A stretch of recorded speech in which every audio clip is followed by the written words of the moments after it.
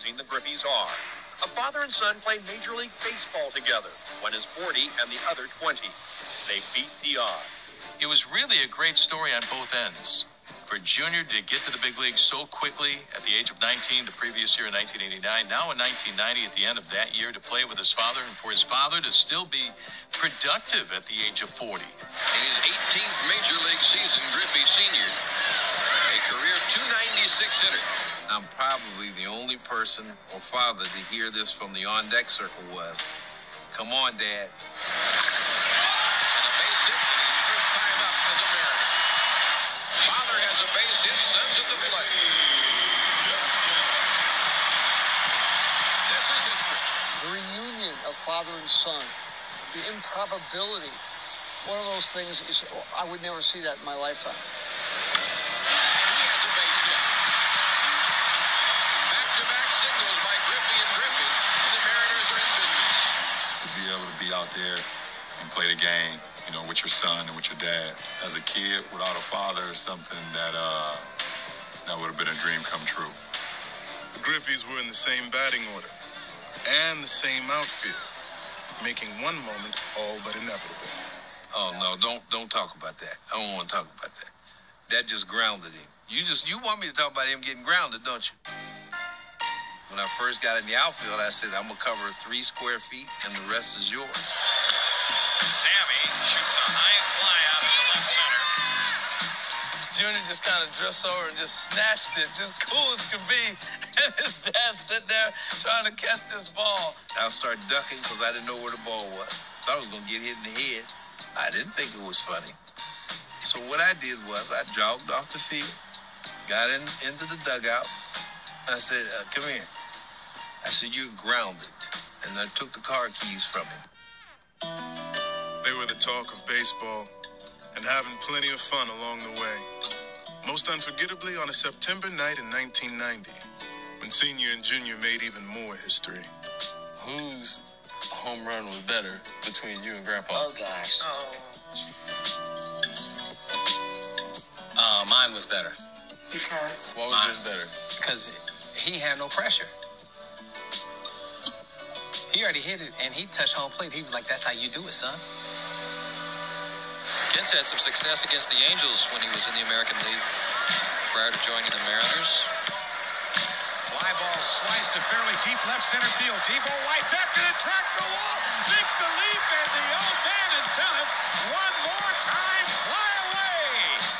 So the night in Anaheim, after Senior homers, we're high-fiving at home, and we're walking back to the dugout, and I said to him, Junior does it right here, man. We got history, back-to-back, father and son. Such a short period of time. It seems like Senior and Junior have done so many things as a first for father and son, but they haven't done a back-to-back home run trot yet. 3-0 pitches hit deep into left center field, and Bishop will look up, and father and son have hit back-to-back home runs. My, oh my, etch that in your baseball history book.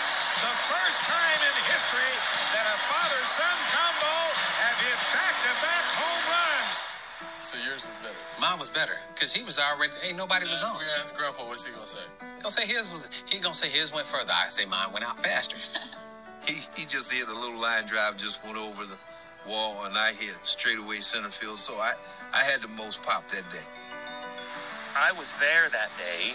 What I remember about the game is certainly the 2 home runs, but the fun that Ken Griffey Jr. was having playing with his dad, their joy of just being with each other as dad and son was something that you'd never seen, and it was so special that you just had to appreciate it, you just had to enjoy it, recognize the specialness of it between 2 people. There it is. Hope you guys enjoy that. Obviously, I didn't get Ken Griffey Sr. or Jr. Through TTM, but that would have been fantastic. But I thought that little piece basically captured that whole father-son dynamic through baseball. It kind of goes with the theme here. Though none of these players were as lucky as the Griffies to play together, which must have been an amazing thrill for the both of them. So hope you like that. All right, so let's get right to it. Ready for 5 minutes in here. All right, this first player, this comes from San Bernardino, California. This was a 4 of 2, free. Signed 2 index cards over 21 days. He played in the bigs from 1969 through 1980. And his son, Jason, played in the bigs from 1996 through 2010. And as you may have guessed... Sorry, this is a 6 of 4. I apologize. Mr. Fred Kendall. There he is on the 76 tops. 72 tops. I think that's his rookie. I could be wrong. On the 79 tops. And the 1980 tops. And he was generous enough to sign 2 index cards. Fantastic. Thank you so much, Mr. Kendall, for taking the time. All right, so our next one, I was actually able to get both father and son, so this was cool. All right, so Dad, this is a 6 of 4. He played in the big leagues from 1953 through 1971. And his son played in the bigs from 1983 through 1996. Fun little tidbit. The senior is actually the grandfather of Jason Worth, while his son is obviously the uncle of Jason Worth, which is pretty cool. And Dad played in the bigs from 53 to 71. And he is Mr. Dick Schofield. And this was also a 6 of 4 from Springfield, Illinois, and was 91 days, no fee. There he is on the 60 tops. It's a great looking card. There he is on the 70 tops. And I was able to get this awesome card signed by both. That's fantastic. And one more signed by just senior. And he was cool enough to sign 2 index cards. Oh, jeez. Let's put this here. And let's showcase that one. That's awesome. As you would have guessed, his son also, Dick, well, technically Richard Schofield, and John Richard Schofield is his dad. And he was a 4 of 4 out of mid-Missouri, Mizzou. Free 29 days. And there he is on the 86 tops, 85 tops, and the 88 Donruss. And we'll put him there. Alrighty, next up, this next player played in the bigs from 1970 through 1988, and some of those great Astros teams. And his son, who was a junior, played in the bigs from 1997 through 2008. And this is a 1 of 1, $5 per 13 days, out of North Houston, Texas. Mr. Jose Cruz. And Jose Cruz Jr. is his son. There he is on the 73 tops. So thank you, Mr. Cruz. Next up, this player played in the bigs from 1991 through 1998. He was also the former Phillies GM and famous for being a character on the show The Goldbergs. And his dad played in the big leagues from 58 through 69. And this was from Philly, PA, 3 of 3, no fee, 65 days. There he is, Ruben Amaro Jr. And his dad is Ruben Amaro Sr. There's on the 92 Donruss, the rookies, and 92 Flair. Very cool. Thank you, Mr. Amaro Jr. Goldbergs is a pretty funny show if you haven't checked it out. All right, next up. This one comes to us from North Texas, Dallas, Texas. 5 of 5, no fee, 25 days. This player played in the big leagues from 1986 through 2001. His son is a current member of the Kansas City Royals with a very bright future. As you probably guessed, there's Bobby Witt Sr. and Jr. being his son.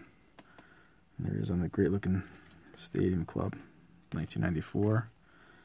There he is on the 94 tops, the Ace. Shout out to Isaac and Brandon. There he is on the 94 Upper Deck Collector's Choice. There's this one is 95 tops. It's a member of the Marlins, and of course the 88 tops. Former Olympic team member. Very cool. Thank you, Mr. Witt. All right, next up. This player played in the bigs from 1978 through 1989. And his dad played from 1939 through 1957. This was a 4-4, 210 days, no fee, out of Charleston, South Carolina. And he is Mr. Steve Trout. There he is on the 86 tops. His dad being Dizzy Trout. There he is on the 84. The best specs in baseball. 82 tops. And there he is on the 85 tops. Very cool. Thank you, Mr. Trout. Much appreciated. All right, next up. This next player played in the big leagues from 1984 through 1992. His dad played in the bigs from 61 to 63, but his dad, cool little tidbit, was also a NBA, ABA referee who then went on to be an AL umpire for many years from 68 through 84, which is very cool. And that player is Jeff Kunkel, his dad being Bill Kunkel. There he is on the 85 Flair, 85 Donruss, 85 tops. And there's the cool father-son card with him, and he wrote "Praise the Lord." Very good. God bless you, Mr. Kunkel. Very cool. That is awesome. Thank you so much, sir. And that was out of North Texas, Texas, and there was no fee for those. Very cool. All right, next up. This next player played in the big leagues from 1962 through 1970. His son played from 1984 through 1987, sorry. And this was a 3-of-1, $5 fee. And he is Mr. Jose Tartabull. There he is on the 62 tops rookie card. He was nice enough to sign 2 index cards. That looks great. Thank you so much, Mr. Tartabull.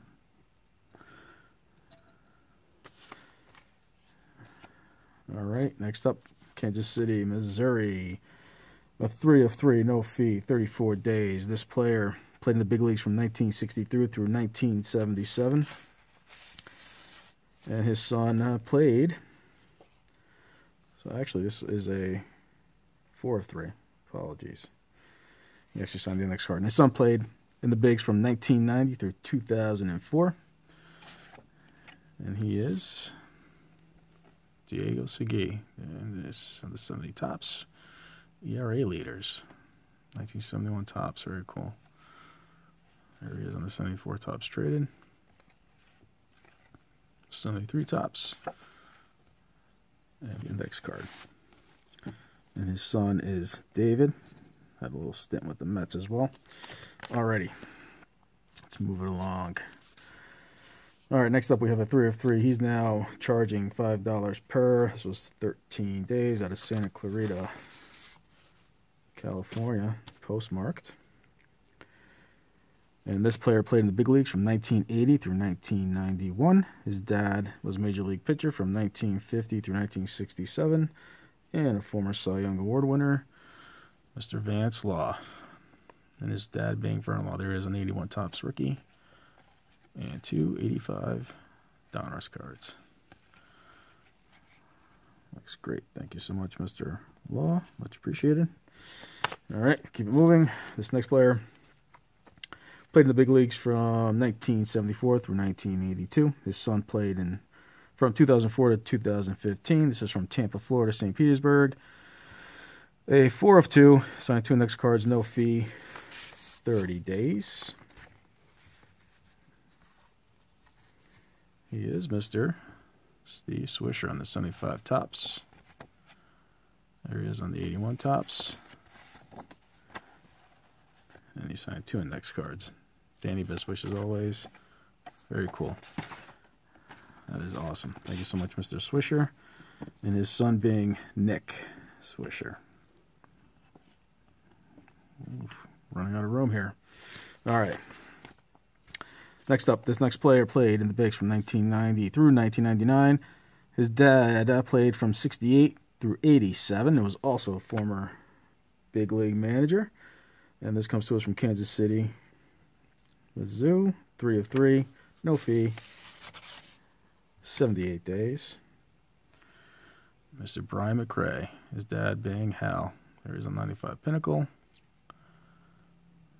There's on the Top Stadium Club. 92 and 93 Leaf. All came out great. Fantastic. Thank you, Mr. McRae. And finally, sorry this has gone so long. This next player played in the bigs from 1970 through 1979. And his son played from 97 to 2005. This is 2 of 2. Free, 10 days out of North Texas, Texas.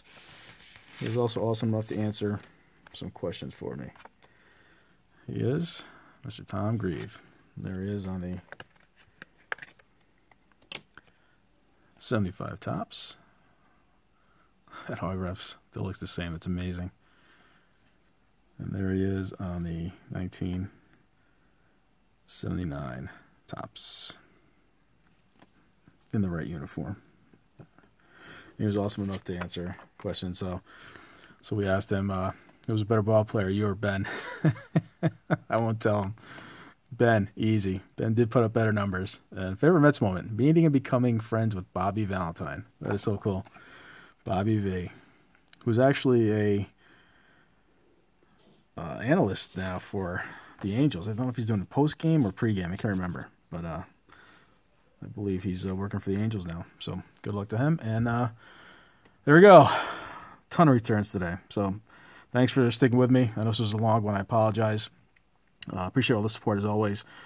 Everyone's great. Thank you so much. And I don't know.